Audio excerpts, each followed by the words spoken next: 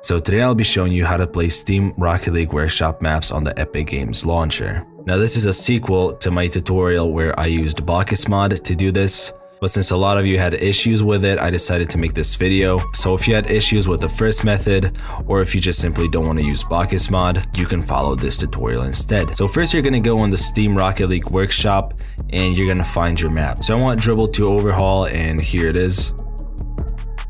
Now all you have to do is copy the URL and paste it into this Steam Workshop downloader, which I will have linked down in the description below.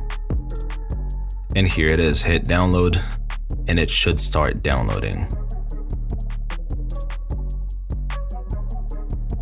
Alternatively, you can go to rocketleaguemaps.us, search by maps, and look for the map you want to download. Do note that these maps might go by a different name on this site, so you might have to do a little digging. Once you found your map, just hit download map zip. As you can see, both methods work. They give you the same file, and all you really have to do is just extract it. If you go through the Steam Workshop downloader, you might have more files than just this .udk file, but you only really need the .udk file, so only extract that one. So next you need to find your Rocket League folder. This is usually under Program Files, Epic Games, and Rocket League. However, I've downloaded Rocket League on my D drive, so it's right here. From here, you want to go into TA Game and Cooked PC Console. From here, you want to look for a file called Labs Circle Pillars P. I'm just going to hit L and find it here.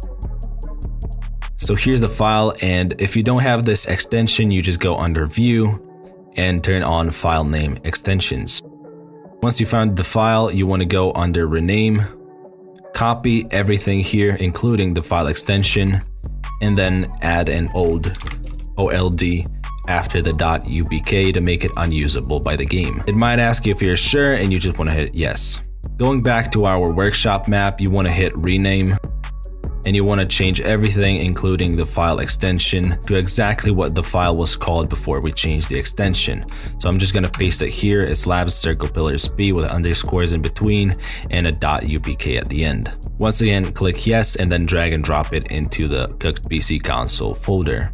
Now simply just open Rocket League. Once you're in Rocket League, just go to Play, Training, Free Play, and find the map called Pillars. And there you go. Now do note that this only really works for like one map at a time. Unlike with the BakkesMod version where you can have as many maps as you'd like to have. You can probably find some other maps which are here under Free Play.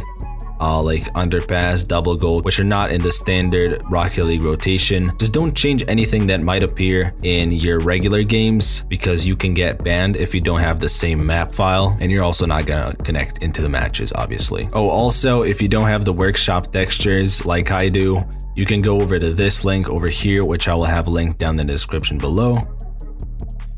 You just click download and simply go back to the Cooked PC Console folder and extract everything from the workshop textures.zip folder. As you can see, I already have the files, so I'm just going to replace them, whatever. And that's it. Thank you all for watching, and goodbye.